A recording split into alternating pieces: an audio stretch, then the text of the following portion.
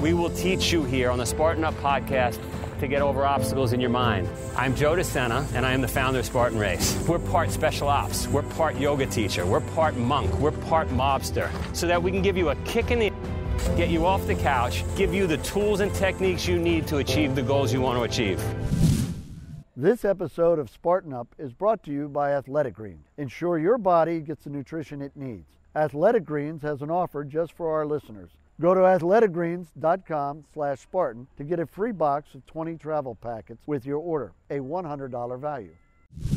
Welcome to Spartan Up Podcast. I'm with Tim Nye, Joe DeSena, Johnny Waite, Sephra, Marion, our producer. And today we're also with David Labistour, who's the CEO of MEC, MEC. And for those of you who don't know, MEC is the REI of Canada. It's our outdoor co-op, incredible company. If you see anyone in the world traveling with a MEC backpack, they're Canadian for sure. I was impressed. I lived in Canada thanks to you for a year, and the store is incredible. And they really, well, I don't want to tell you too much. You're going to learn a bunch. But the one big takeaway here that I think will help everybody listening is sometimes the worst thing that you're going through in your life turns out to be the best.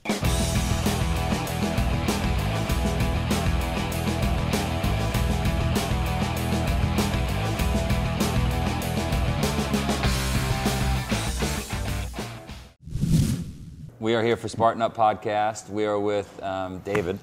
I don't know how to pronounce your last name properly. Don't worry, just David is good. Yeah. David from MEC or MEC? Both. Either, whatever you choose. And for as those, long as you say good things about it, it's fine. No, I say only good things because I shopped in your store before I got to know you. But for those out there, let's describe MEC. How many shops?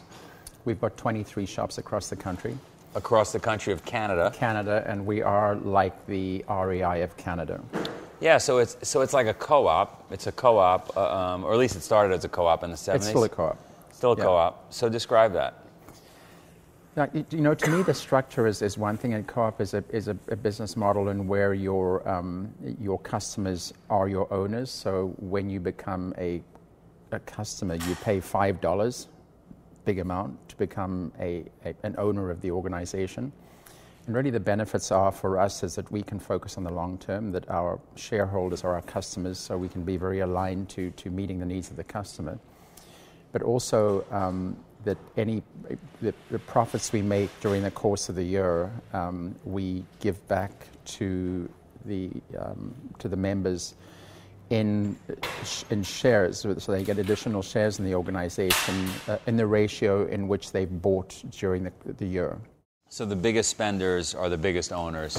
The biggest spenders are the biggest owners, yeah. Wow. And so I spent some money before I met you. Yeah, but you got to spend a lot of money. I got to spend a lot of money in order to get shares. We got 5 million members. Wow. Yeah, over 5 million members. Is that a common corporate structure? Do you see that often? It's not. It is relatively common, not as common in larger organizations, but certainly it's common in smaller organizations. But there are trusts, mutuals, and co-ops are all fairly similarly structured. And it works pretty well because your owners support you to keep the business going. Yeah, I think at the end of the day, what is most important is not the structure of the organization, but it's the product and the service you give them that they need. And I think that our secret has really been that we have a purpose, which is to get people off the couch and out the door. And we really drive to that purpose. The amount of money that we put back into the community, the grants we give to expeditions, keeping trails open, conservation of the places we play, enabling people to be active. Our events, we have one of the largest event programs across the country, so we really put money back into getting people active and outdoors. Which is our mission. We want to, we want to change 100 million lives. And those are couches that you're throwing away right now. They are. So this podcast really focuses on what made you or the company successful. What are little things we could learn that we could apply to our own lives? And success is not necessarily measured in dollars. No, it's not. No. So as a matter of fact, that's a flaw in many people, right? We just chase the money. Yeah, you know, it's really interesting is that I think we spend, for me, too many of us spend too much time evaluating ourselves against other people and what other people do and what they have. And the reality is, I mean, I was watching this last weekend. I was watching the CrossFit Games, and what those people are doing is amazing. I could never do that. But to me, it's important, I think, to evaluate myself, and I try and teach my kids this, is it's not what other people have or what other people are, but it's against who you were yesterday. Right. And you always, success, I think, comes in being better than you were yesterday, regardless of what that looks like. I like that. That's a great tagline. Be better than you were yesterday. Yeah. And as you get older, it becomes more interesting. It becomes even harder, right? Yeah. You just want yesterday back. You grew up in South Africa. I did. And that was pretty easy living? I grew up on a farm in South Africa, and so I grew up very rural. And then when I'm a lot older than a lot of people think I am, and when I grew up, there was military subscription. So I had to go to the military and served in active combat in Angola. How old were you at that point? 19.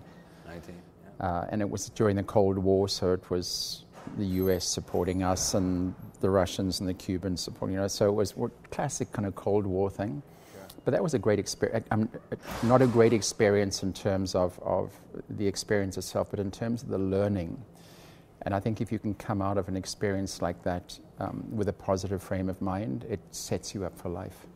Would you, I wonder this, like if you or I were lucky enough to be running a country, or maybe unlucky enough to be running a country. In these days, it's not a job I'd want, yeah. Would you instill a program like that, where every 18-year-old had to do a year in the military?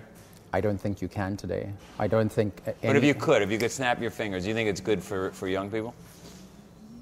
Wow, that's a fascinating question, and I think if every young person had some form of rite of passage that gave them discipline and hardship, I think it would be good for them. And you know, we're really driven to focus on enjoyment, passion. And, you know, parents are trying to protect their kids from difficulty. And one of my great philosophies in life comes from Viktor Frankl. I don't know if you've read Man's Search for Meaning. I haven't read it. Fantastic book. And he defines, we need to find purpose in life. It's not about finding happiness, or it's finding purpose. And he maintains, and I agree, that we get purpose through three things. The one is, you have to be of value to someone or something. So you need to be of value to your country, your community, your family. The second thing is you have to have passion. And I always say to young people, don't follow your passion in your career. Do what you're good at, which is the value piece. But you have to have passion, whether it be an activity, whether it be a hobby, whether it be loving your family. Without passion of some sort, your life is worth nothing. How do you find passion, before we get to number 3? How do you find passion?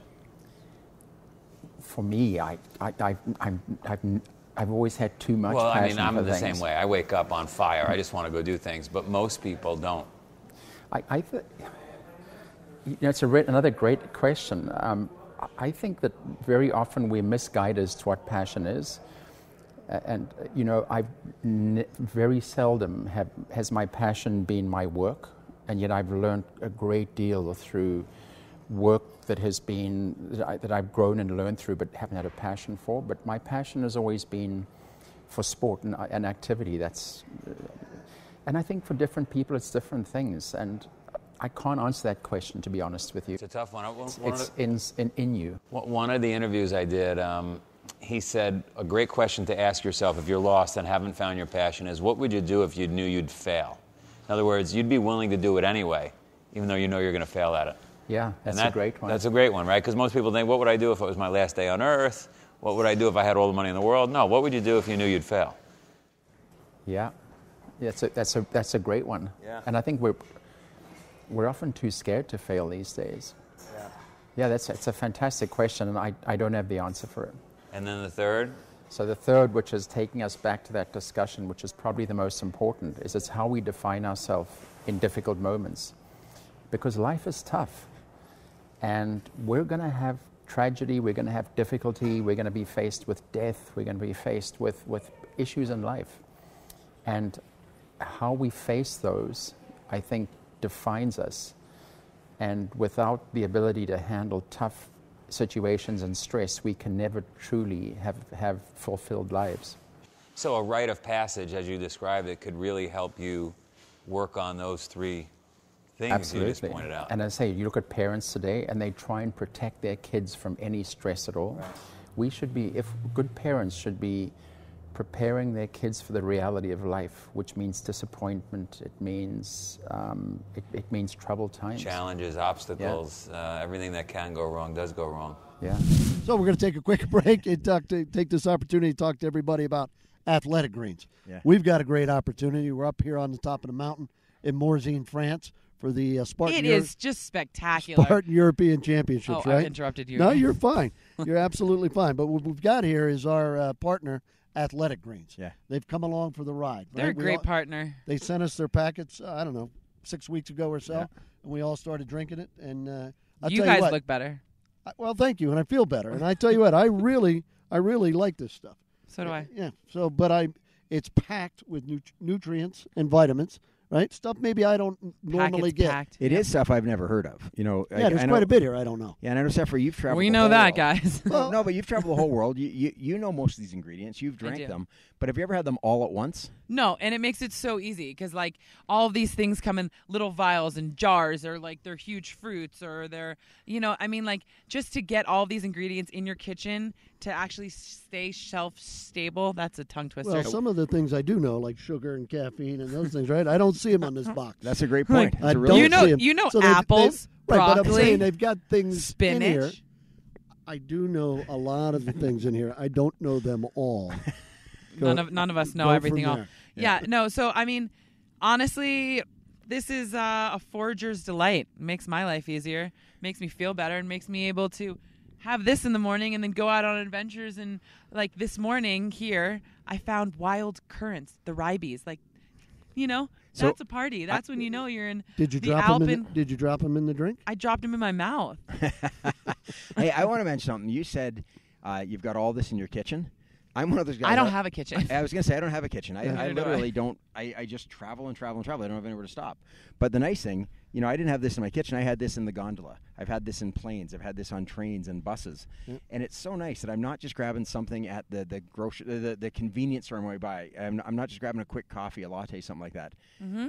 I pour some water in. I take my travel pack. Right. I put it in, and I've got everything. Well, they've taken away the excuses, right? 100%. Being busy is no excuse. Right. I'm just going to go grab some fast food, or I don't have time to do this. I don't have time to blend it. I don't have time to go forage it. Yeah. It's done. How many business people have you met? They're out of shape, and they go, it's just hard staying in shape on the road. Right. You want to know what's harder? Dying of diseases caused by eating unhealthy. Excellent point. Listen, and you want to know what else I can say? At least it's not one-use plastic. This is a great, it's actually nice to drink out of their, what are those things called? Shakers? Yeah, shake it. Actually, it's funny too. You mentioned it. It's got the shaking thing inside it. Yeah. It's a great instrument when you're not drinking. Well, and this, honestly, I'll say multiple functions. I've drank a lot of greens over the years. This stuff blends up more drinkably. Like there's no chunky, chalky. There's no chalkiness to it. It really tastes like you're drinking a really delicious juice. Yeah. Well, the powder is incredibly fine. I put it with ice so too. It dissolves almost immediately. Yeah. And you look forward to it. It's funny. I was talking to Andrew this morning, who she's like, "Where are my greens? Where are my greens?" Because she wanted it. It's delicious. You're not trying to put it aside to get something good into you. You're having both at once. So oftentimes when we talk about cravings, right, you have to retrain your first brain, which is your gut flora. Okay, because when you eat bad food, it craves bad food. It's like an Ouroboros of not epicness. And so when you drink green... Do you mean an Ouroboros? An Ouroboros. An Ouroboros is when the snake eats its tail. That's an Ouroboros. I know something Sephra doesn't know. Potato, yes, potato. That never happens. I pronounce all my Latin words. That may be English But the point Canadian. is, it's like retrain your brain to like thrive and surthrive and jive with the outdoors. All right. Okay, nice. we're going to Let's leave. go back to so interview. Let's go back to the interview. Let's go back and hear what Joe's got to say. Blessings. So you leave South Africa with a couple of dollars in your pocket. Yeah, when I left South Africa, so just to give you, I never wanted to leave. I loved my life there. I was in the ocean. I lived right near the ocean. I was in the ocean 4 times a week. It was fantastic. But my wife at the time experienced I was attacked in the street. And we had a young kid, and she got completely freaked out and wanted to leave. And I always resisted it. And then one day on a snowboard trip, bumped into Vancouver, and it's like, yeah, I can live in this place. So phoned her and said, you really want to leave? And she said, yeah. And I said, I think I found a place I can live. So we moved to Vancouver with suitcases. Didn't know anyone. I couldn't even mail an envelope. And looking back, it was a stupid thing, but it was a great life experience. And I was in my 40s at the time. Due to the foreign exchange controls at the time, you couldn't take a whole lot of money out, and we brought what we could, but it was probably about enough for a year's worth of survival and deposit down on a modest home and just to set ourselves up, and then we had to find work. After 6 months, I had not even yet got a job interview, and I had an international resume. You know, and I'm Caucasian, I speak English fairly well. Handsome. Oh, yeah, I probably more so back then, but I could not even get a job interview with an international resume. And you don't wonder that they're Asian doctors driving cabs, you know, and I think that we all need to be more inclusive and look beyond our frame of mind. So Sure. That's just a little aside. So you came, in other words, what you're saying is you expected, snap your fingers, you could have got a job. I expected a job. I didn't expect the same level. I knew I'd have to go down a few pegs, but I expected a job. So during the course of that stress, my marriage fell apart, and I started consulting just to pay the bills and was living hand to mouth. And we'd put a deposit down on a home, and I could not afford the house anymore, and I had to put the house up for sale. There were days when I had to decide whether to put gas in the car to get to my consulting job or buy food. And it was the most fantastic experience. I was going to say, would you trade it for anything? No, that experience was, you know, as we get wealthier and as we get older, we actually lose contact with what most people are living with and the pressures of most people. And it's kind of that Maslowian pyramid. You move up it and you forget about the troubles at the bottom. Sure. And the day I got my first job in this organization was the day I got an offer on the house. I turned the offer down in that house, and I still live in the same house today. That's a great story. That is a great story. Yeah. So, did you learn anything? Like, I don't want to go into too much personal stuff if you don't want to, but people go through tough times in relationships. That pressure broke your relationship. Anything there you would do different, or is it just was not meant to be? It wasn't meant to be at the time. I don't blame anyone. It's just one of those things that we came from a privileged background, and all of a sudden you're in a completely different situation, and it's dire. And the stress can be significant, and I think different people cope with stress differently. So there's no blame, and I don't think I could have done anything different, other than really learn from just. Be better than yesterday. Suck the marrow out of that experience, because it was a fantastic experience. It was awful at the time. Sure. But looking back on it, it was a life lesson. And then somehow you catapult yourself to become CEO of this thing. You know what? I think you have to be ready and open for things, but luck plays a huge opportunity, and timing plays a huge role in the success of so many of our lives. I met a guy at Cornell University, Dr. Frank, who said he was playing tennis. He had a heart attack. He was dying. There happened to be another health emergency a block away, and 2 ambulances showed up by accident. There you go.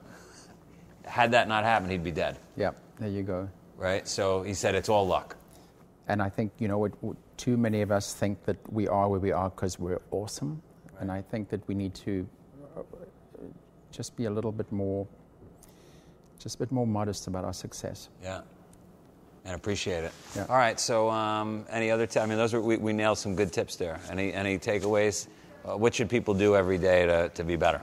Be better than yesterday. That's my new tagline for this. Be better than yesterday. Yeah. I think the first thing is stop comparing yourself to others. Yeah.